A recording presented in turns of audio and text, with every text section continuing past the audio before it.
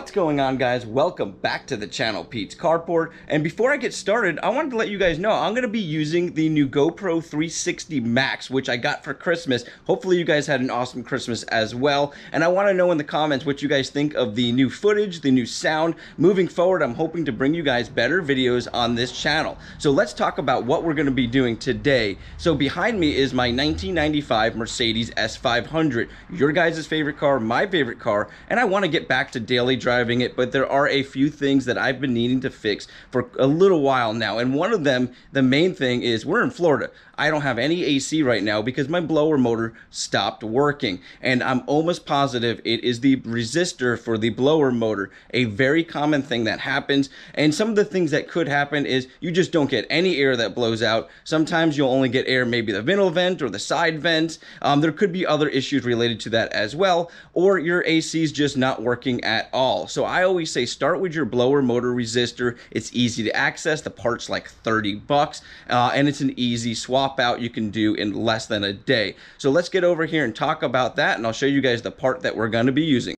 Okay, so this is the part I went ahead and ordered. This is the cheaper replacement one. I do recommend getting the bare mall one that you can get for right around 60. This one cost me 30. They did not have the other one in stock at the time, and this one was readily available. I thought I was going to do it before I headed out on vacation, but now that I'm getting around to doing it, it looks like they got them back in stock. But this is the part number for this one. I have used this one before on one of the older S500s I had, and this worked out great. I didn't have any issues for the year, so I ran it. A lot of people complain about them burning out, but we're going to run with it. It's an easy part to replace. Only takes a few, probably 30 minutes to replace the whole thing. This one comes with all the wiring. As you can see here, it looks identical to the one that we're going to be taking out.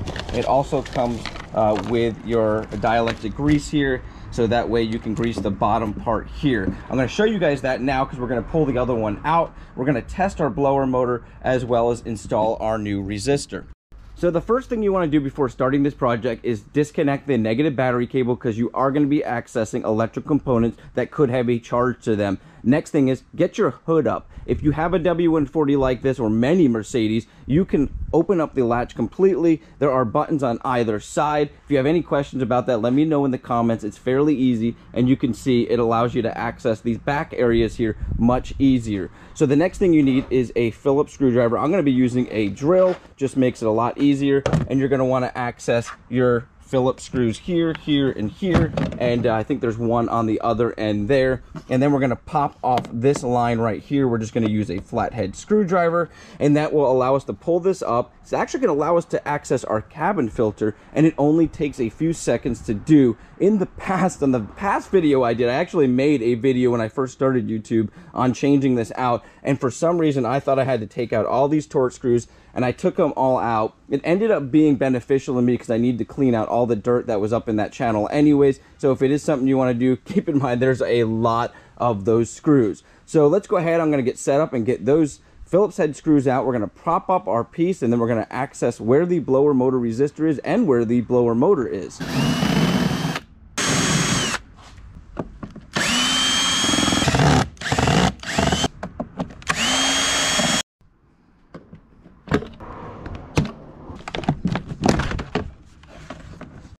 So now that we've got the panel off, you're able to access your cabin filter. I suggest either cleaning this out, which is what I'm going to do, or replacing it at this time. Mine was replaced not too long ago, so I'm just going to dust it out, make sure it's nice and clean. I'm going to set that off to the side. Now you can access your blower motor, which is up underneath this assembly here, and this is the piece that we're going to be changing, which is your blower motor resistor.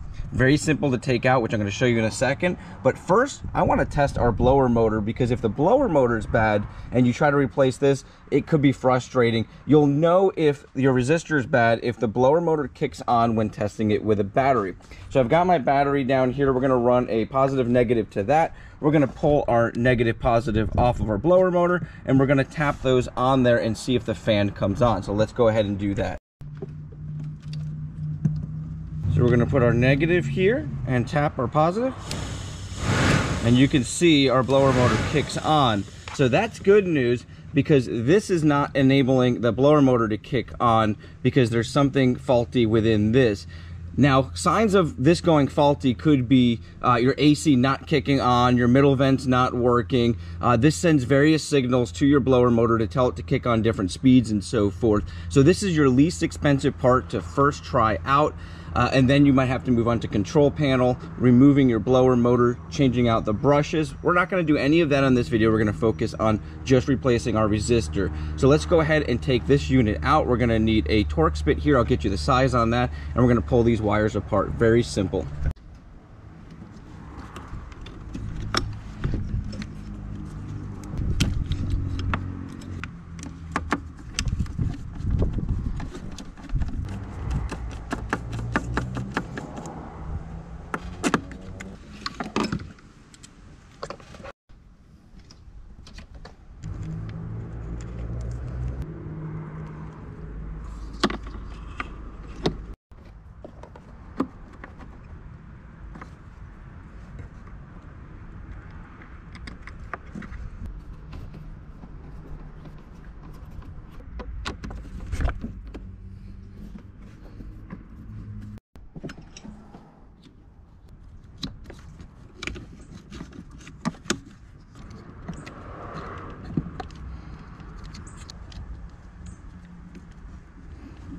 I went inside the car, put it back together, put the negative cable back on the battery, and went ahead and started up the car.